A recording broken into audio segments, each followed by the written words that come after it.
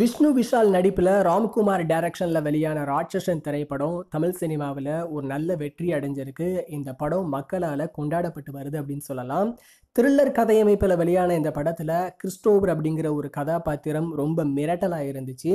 வெள்ளைக்கார தோற்றத்தில் கணிக்க முடியாத உடல் அமைப்போட பெண்களை தேடி கொலை செய்யக்கூடிய அந்த ஒரு சைக்கோவான கதாபாத்திரம் எல்லாருடைய நெஞ்சிலையும் ரொம்ப ஆழமாக பதிஞ்சிருச்சு அப்படின்னு சொல்லலாம்.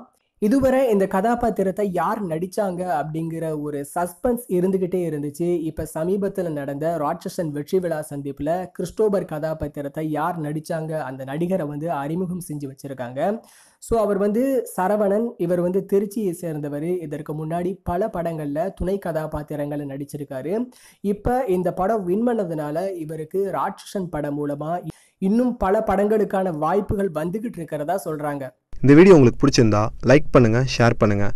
உங்களுக்கு ஏதாவது ஒப்பீனியன் இருந்தால் கீழே கமெண்ட் பண்ணிடுங்க. மறக்காமல் சப்ஸ்கிரைப் பட்டனை ப்ரெஸ் பண்ணி பக்கத்தில் இருக்க பெல் பட்டனை ப்ரெஸ் பண்ணிடுங்க.